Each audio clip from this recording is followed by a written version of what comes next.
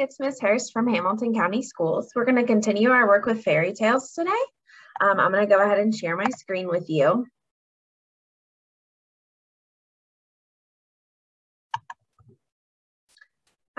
Okay, so today we're going to be analyzing the development of a theme over the course of a text. But before we get started doing that, I want you to do your first read of the text Little Snow White by the Grimm brothers, Jacob and Wilhelm Grimm.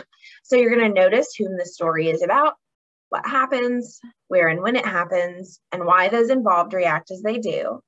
You'll annotate by marking vocabulary and key passages you want to revisit, connect ideas within the selection to what you already know and what you've already read, and respond by completing a summary of the text. Okay, go ahead and do a first read of Little Snow White. Pause me and press play when you're ready to continue. All right, I want us to get started with our close read. Remember, when you do a close read, it's smart to go ahead and write answers down, type them up, because you will need those answers when you get to your end task. So I want to look at this paragraph 3. It says, a year later, the king took himself another wife. She was a beautiful woman, but she was proud and arrogant, and she could not stand it if anyone might surpass her in beauty. She had a magic mirror. Every morning she stood before it, looked at herself, and said, mirror, mirror on the wall, who in this land is fairest of all? So, what words describe the new queen in this paragraph? Why might the authors have chosen to point out these qualities? How might this highlight a theme? All right, next we're going to look at paragraphs 9 and 10, which starts right here. The queen took fright and turned yellow and green with envy. From that hour on, whenever she looked at Snow White, her heart turned over inside her body. So great was her hatred for the girl. The envy and pride grew ever greater, like a weed in her heart, until she had no peace day and night. Then she summoned a huntsman and said to him, take Snow White out into the woods. I never want to see her again. Kill her, and as proof that she's dead, bring her lungs and her liver back to me. What words describe the queen in these paragraphs? What words describe the actions of the queen? What caused the queen to make such a decision?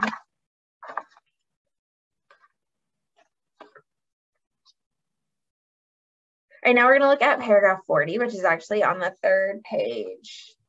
Paragraph 40 says, this startled the queen, for she knew that the mirror did not lie, and she realized that the huntsman had deceived her, and that Snow White was still alive.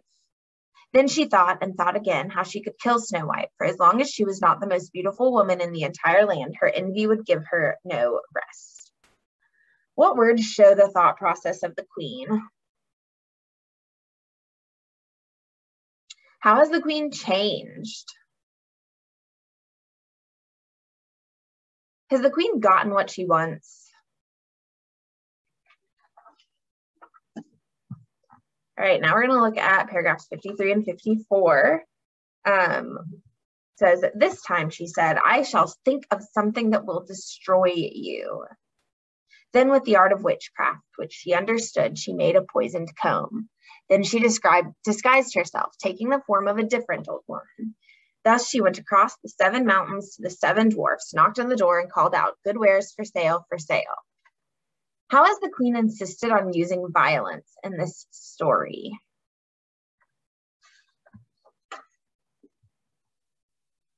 Right, now we're going to look at paragraph 63. When the queen heard the mirror saying this, she shook and trembled with anger. Snow White shall die, she shouted, if it costs me my life. How has the queen's goal changed? How does this new goal contribute to the theme of the story?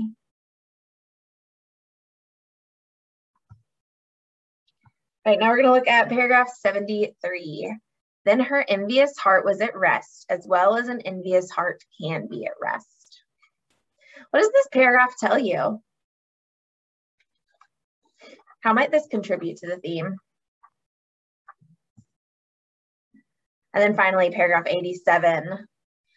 Then they put a pair of iron shoes into burning coals. They were brought forth with tongs and placed before her. She was forced to step into the red-hot shoes and dance until she fell down dead. What violence do you notice in this paragraph? What was the purpose of this violence? Was this violence necessary? Why or why not?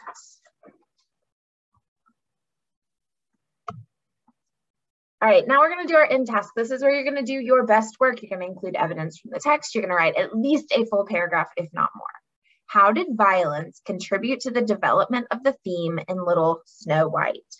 When you're done with that, you're good to go. Have a wonderful rest of your day.